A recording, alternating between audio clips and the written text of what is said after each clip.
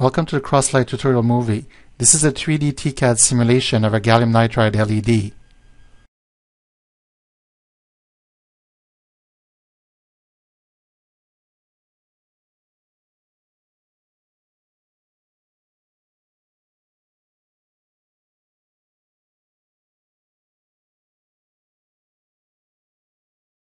The first step is to create a new project or it will work.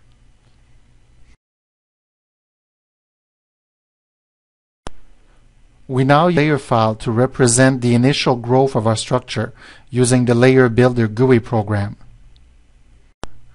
We start the structure for the end doping layer, ignoring the substrate. So we use the Layer Builder GUI to define the thickness of the layer, and then we specify the macro corresponding to this material. So the 0% AlGaN corresponds to gallium nitride. And we specify here the doping concentration. This is the concentration of the dopants, not the concentration of the activated carriers.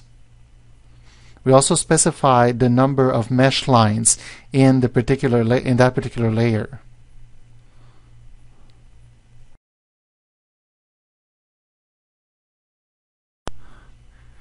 We repeat the same procedure to define our barrier layer.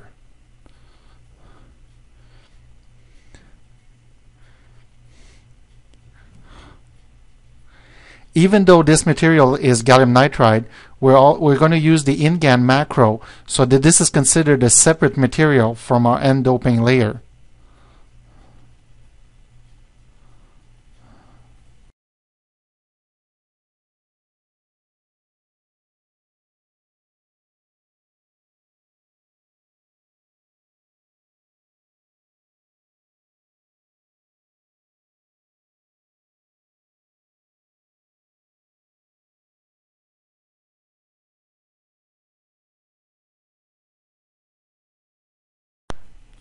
Our next layer is going to be the InGaN quantum well.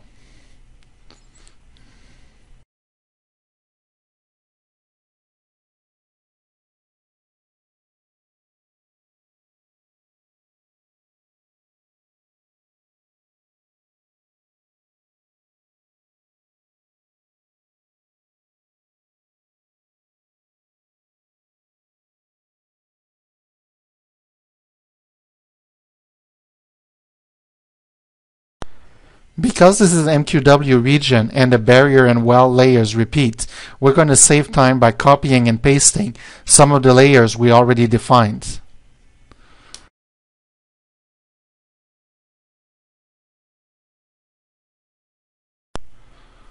Our next layer is going to be the electron blocking layer.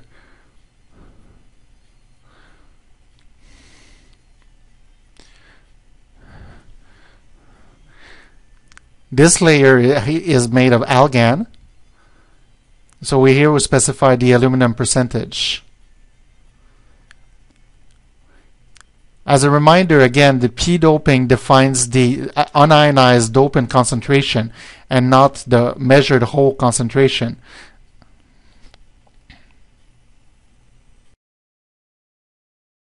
We finish up with our last layer, which is going to be the P contact layer.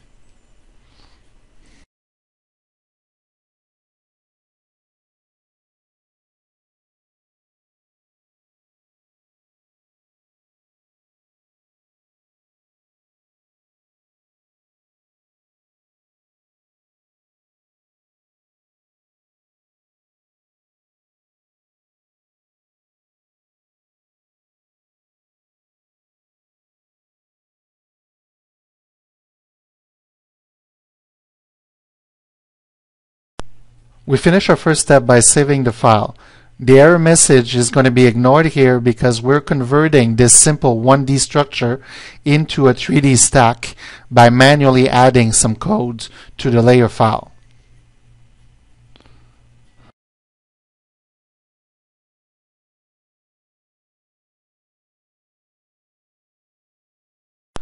What we previously defined were the layer thicknesses and the mesh in the direction of the growth. So now we're using another command to define the extent of the simulation and the mesh size in the plane of the wafer.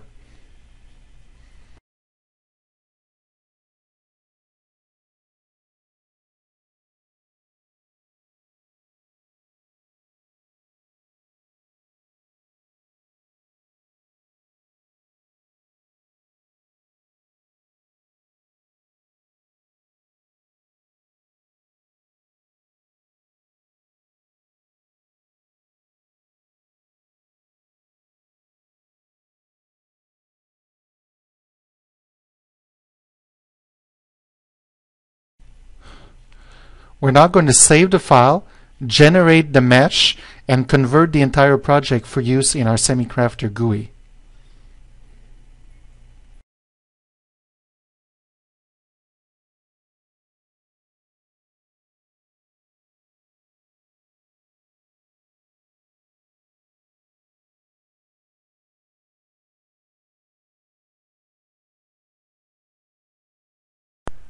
When we open a Semicrafter, on the right hand side we're going to see our layer stack, and on the middle panel we have an area where we can draw the different process masks that we're going to use for this device. The first process mask we use in this device is going to be a circle, and that's going to be used to dig a trench. We can draw the circle on screen and then adjust any parameters that we need, like the center coordinates, the radius, or even the number of vertices that are used in the polygon that actually represents the circle in the process modeling. Every mask has a particular purpose, so here we're going to be using an etch mask to remove material. The effective depth of the mask is specified by the segment number.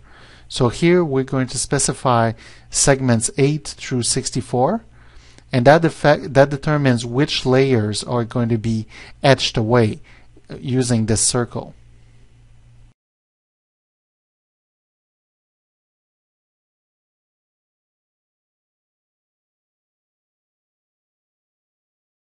The second mask we're going to use to define a contact.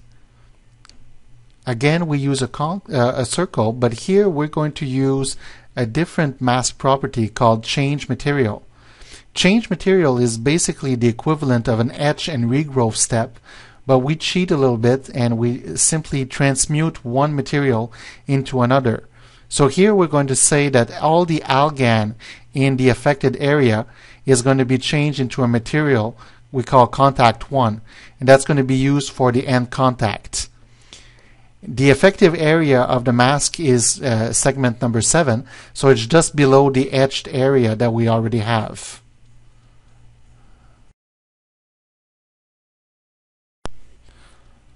The last mask is similar to the second and is used to define the P contact.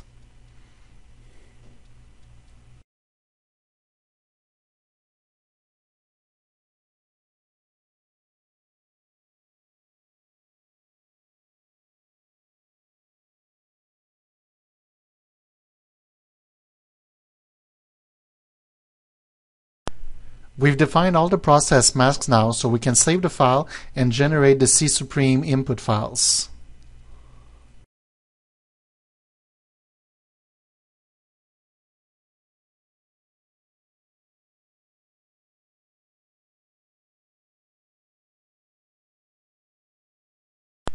The C Supreme process simulator, we can now open the main.in template file that has been generated by Semicrafter and run the project and visualize the structure we've created.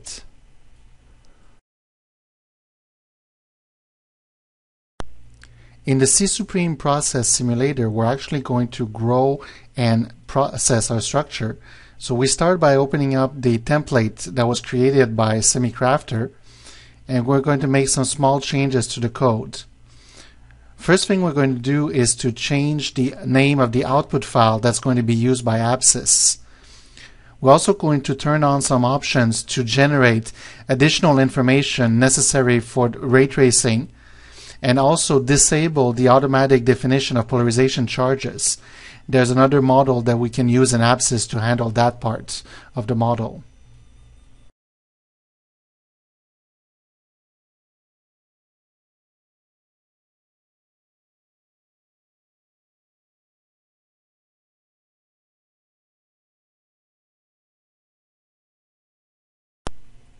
After the process modeling is done, we can visualize the structure with cross-slide view.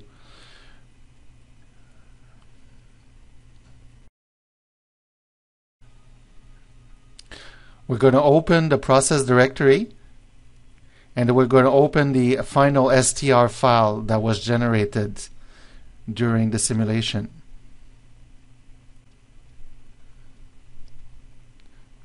Rotating the structure, we see our two contact regions.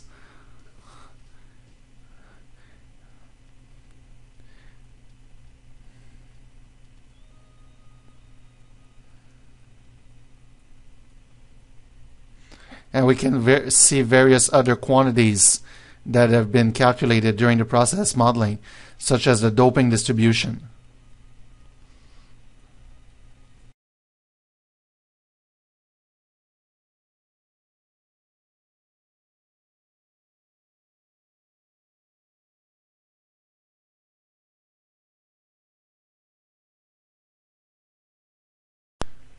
During the export, Stream has created an empty template for the device modeling. It's called main.sol. So here we're going to make a copy of this empty original template and rename it so we can make some modifications.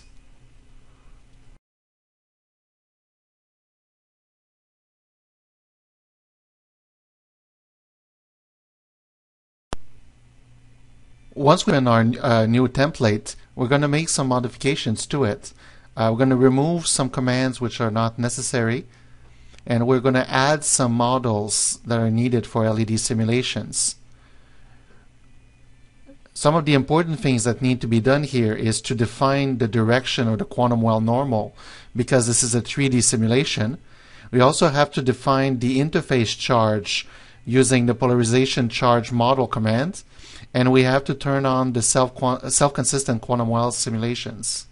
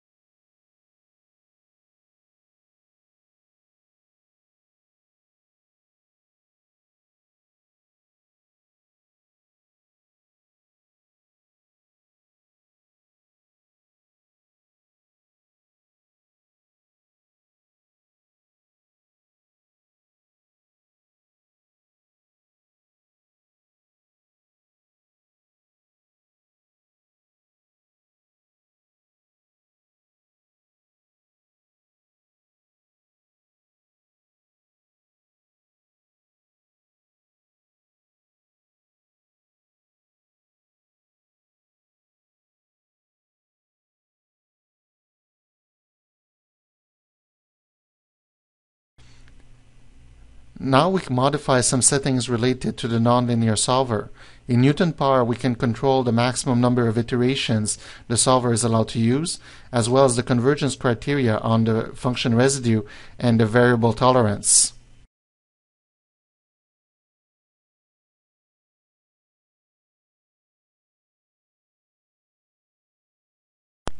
Every device simulation starts with the equilibrium calculations, and after that we perturb the system by applying a bias, be it voltage, current, or light. Here we start with a voltage scan, and because we cannot use a current scan straight from equilibrium.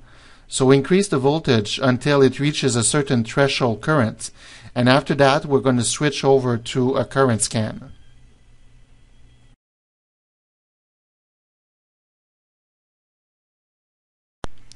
In order to improve convergence, there are several tricks that we can use. Here we're going to use a slow transient technique, which adds a little bit of displacement current to the sparse matrix. It's almost equivalent to DC, but numerically it has some effects on the convergence. Now we can simply select Simulate to start the device simulation.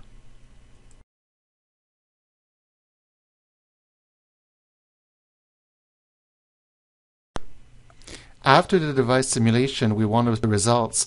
So there's two systems that we can use. We're going to start by the PLT system, which is based on text file commands and is good for batch processing. It also happens to have more features compared to our graphical tools. So we're going to start by creating an empty text file.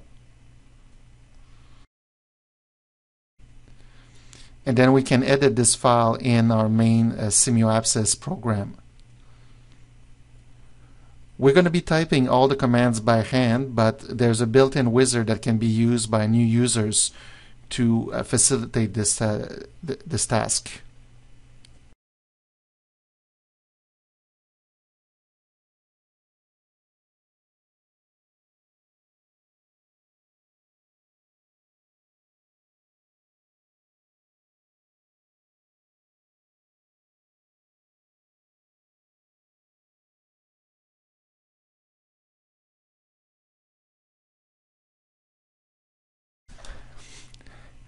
After the PLT file is done, we can view the results, and this will generate the PostScript output. So here we rely on GhostView and GhostScript to view the actual PostScript results.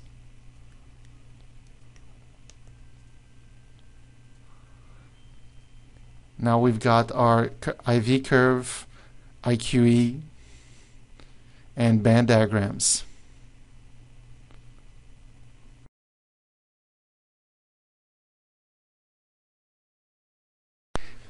In addition to the PLT system, it's also possible to view results using cross-slide view. But here we're going to skip straight ahead to the ray tracing simulation. During the device simulation, we exported the ray tracing data, but the actual ray tracing modeling is done by a different program. So we're going to create two new text files, a raytrace.saw, which contains the commands to do the actual ray tracing, and a raytrace PLT, which will create the commands to plot the ray tracing results. This is going to be the last step of our simulation, and so thanks for watching.